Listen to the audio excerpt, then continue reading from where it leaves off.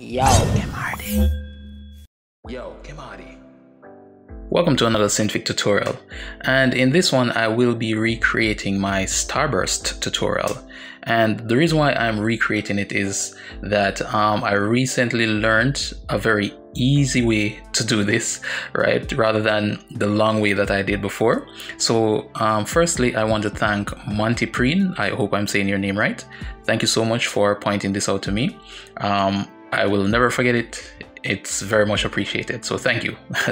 All right, so let's get right into it. So what we need for this tutorial is the gradient tool. So select the gradient tool and make sure that you have the conical gradient selected in the options panel here, which is the third one from the left, right, this one.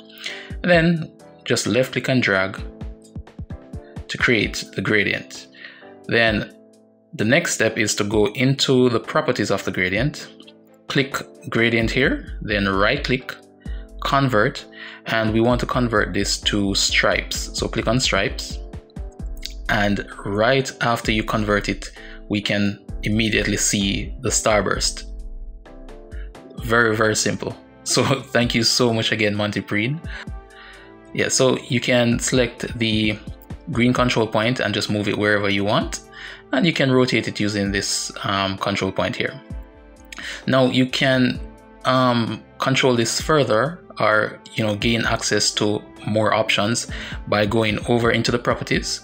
And because we converted it to stripes, we can see that there's a drop down here. So if you click on that, you will see that we have the color 1 and color 2, which is representing these two colors here. So let's go ahead and change that. Just click and then bring up the colors properties to change, right? So we can change the both of them very, very easily. Okay, and we can also change the amount of stripes that we see. So if I increase this by maybe 10, you can see that we have more stripes to work with here.